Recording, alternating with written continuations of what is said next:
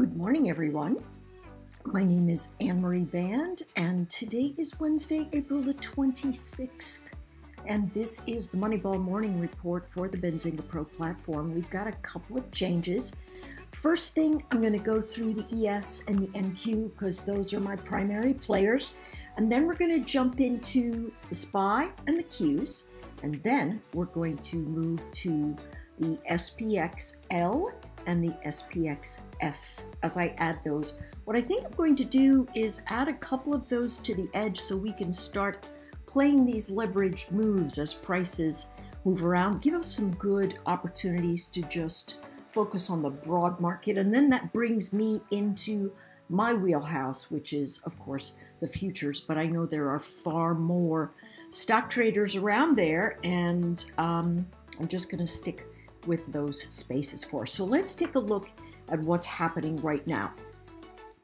As I mentioned, I said, hey, listen, I think we head down here. Now, I didn't think we'd do it in a day. So the question is this a fast move that becomes a failed move? And where will we go if we fall? So let's talk about the reasons. And I use the word reasons in quotations. Yesterday, the banking authorities secured First Republic because of the state of their balance sheet. If you watched me on the Metastock system that I did the other day, what we really are seeing is systemic trouble in the regional banks because they're holding the wrong kind of, what's the word? They're holding the wrong kind of securities that will allow them to get over the little hump that they're in right now. So the government's come in to save them. Now that's given everyone a fair bit of trouble in terms of saying, oh my goodness, what are we going to do now? And so the market sells off. Remember, markets can be very knee-jerk, and on people that trade futures, certainly they're going to go, I'm going to sell now and ask questions later. And so that happened. On top of that, we had a tremendous amount of put buying, which caused the dealers, who are the guys in the background making everything even, they had to go out and sell in the direction of the move so that their books might be net zero. And then they have to unwind as the buying picks up at the end of the day. So what are we doing now? Listen, huge number here. Take a look over to the left. All resistance. We've stayed up above here for the better part of a month and a half, almost 2 months as we come into the end of April. And what should we do? Well, we should bounce here. There is a pervasive bid under the market. Now, times are changing, things are getting more ugly, but at this point, sellers are going to go, you know what? I got mine. I got 50 points. I got 60 points. I'm out of here. And they are going to start to buy to cover. Now, when they start to buy to cover, it means they're going to leave the market and push price up, and that's going to leave another auction vacuum. And so we're going to watch for the bounce. Where do the buyers get more confident? They're going to get more confidence above the pre-market high. 41.16 is the number I'm looking for. And then above that, 41.22, 41.35. All right? If the wheels come off the bus, something else nasty comes out. Listen, we are going to have ourselves another drop. Don't get in front of it, though, because that's not what everything else has been telling us has been going on in the past. And anytime we look at the market and we go, you know what, this time it's different, we tend to build blinders around ourselves, and we don't want to do that, right? So deep dips into 40.97, going to be a buy. Listen, do you want to put a limit order there at 40.97? I'm not going to. I'm going to let it drop if it happens to do that. And if it bounces and recovers, I'm in. But if it doesn't, I am not hanging on because we've got another 40 points to the downside if it happens. Could we stop right around here at this 40.80, 40.79? Potentially. Potentially.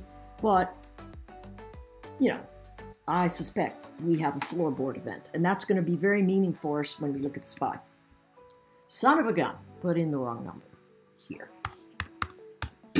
All right, taking a look at the Qs.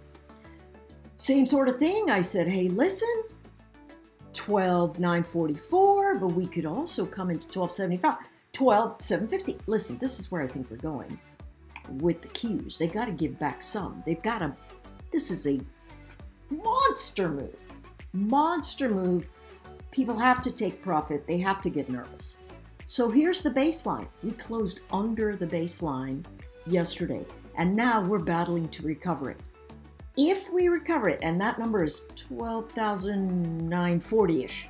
If we recover it, we've got the pre-market high at around, wow, just below 13,000, and then 13,071.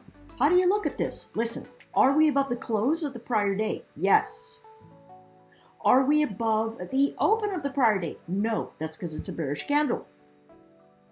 If it starts losing 12,900 and you're long, you're going to add risk to your platform and your portfolio. So don't do it.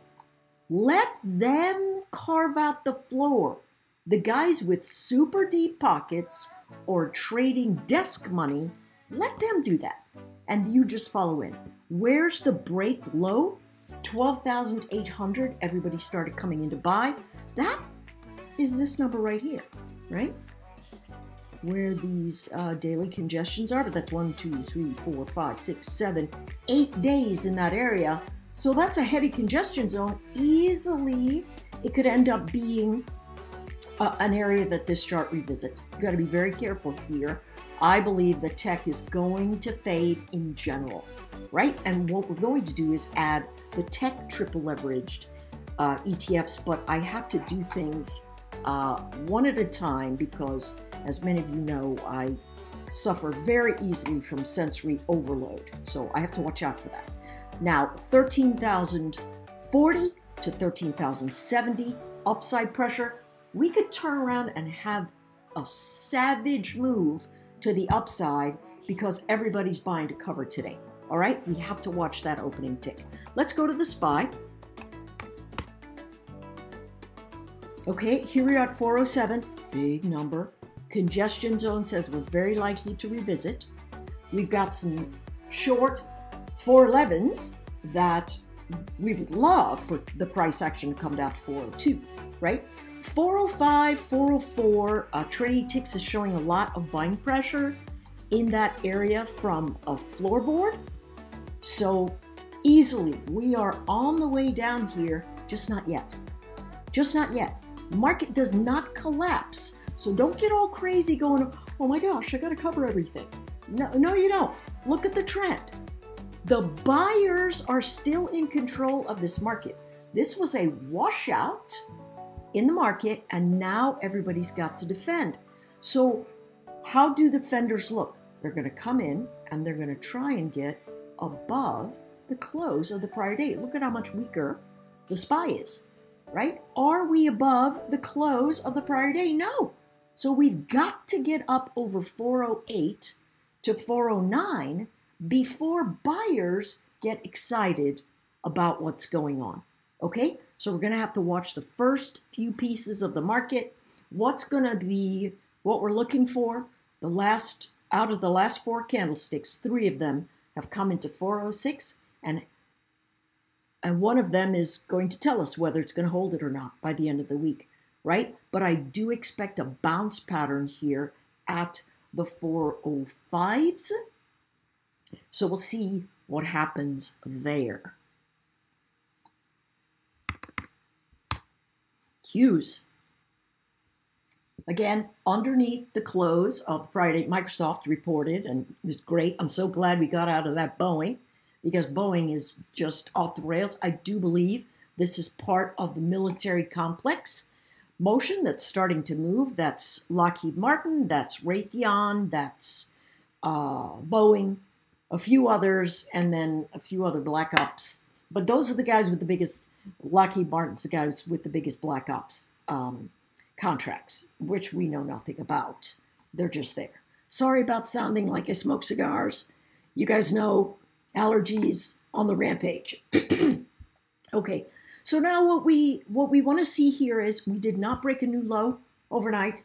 That's good, but the market is struggling here because there's a real battle. There are some sellers that really want to push this market down. Look, we came into 310. One of the lines in the sand that we had yesterday, we got wicks all the way to 307 and then 302. Okay, this market is very likely going to fade. I just don't know if it's going to be today. What you want to make sure of is that there's a lot of risk here going long. You want to be super careful if you're trying to buy a dip.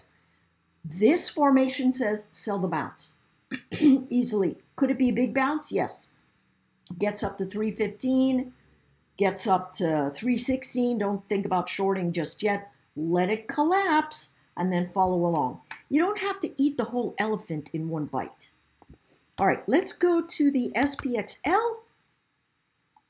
We're going to look at this. These lines are going to get more definitive as time goes around. But right now, we are looking at the triple leveraged long, and you can see resistance up ahead, support below, and it's in a triangle. So triangles often break in the direction of trend, and so it's got downward motion here, but this pervasive buying is still something to look at. So on the Benzinga report that we did, the ETF report, we're looking at this, and we're looking for the fade to buy and the bounce to sell, right? And you want to get in and out on the same day, simply because these things don't run very hot very long and they constantly rebalance. If you want to take it for a day, it's okay. Start hanging on 4 or 5 days, it gets kind of tricky, right? So you just want to be super careful here. But these guys are coming down into a bounce zone. You can see they're holding a floor already today. So again, what do you want to look for? If it gets above 71, you can ride it up. As soon as it gets to 73, you got to get out, right? You want to get out there simply because the daily chart is not showing us any kind of buying pressure. It's actually showing selling pressure. Okay, so SPXS, that's a triple leverage short. This one, clearly you can see that the buyers are still in control. Every single time frame has got the negative ribbon showing here in TrendSpider. So you know that the bounces are going to be sell zones. That's really what it's telling us today. So notice, if a bounce is a sell zone in a short, it means the market's going to go up. Okay, so it's been moving up into the resistance zone. Could we see another big sharp move into 1850? Yes, but if it gets there, it's a sell. If it comes down into this 1740, it's going to be a buy. Okay, with the stop being at about 17. All right, so careful. I know I've added more content, but I think it's going to help us. A lot of us are trading these. Not too many of us trade futures, and I really want to give everyone some more exposure. All right, I'll see you all tomorrow.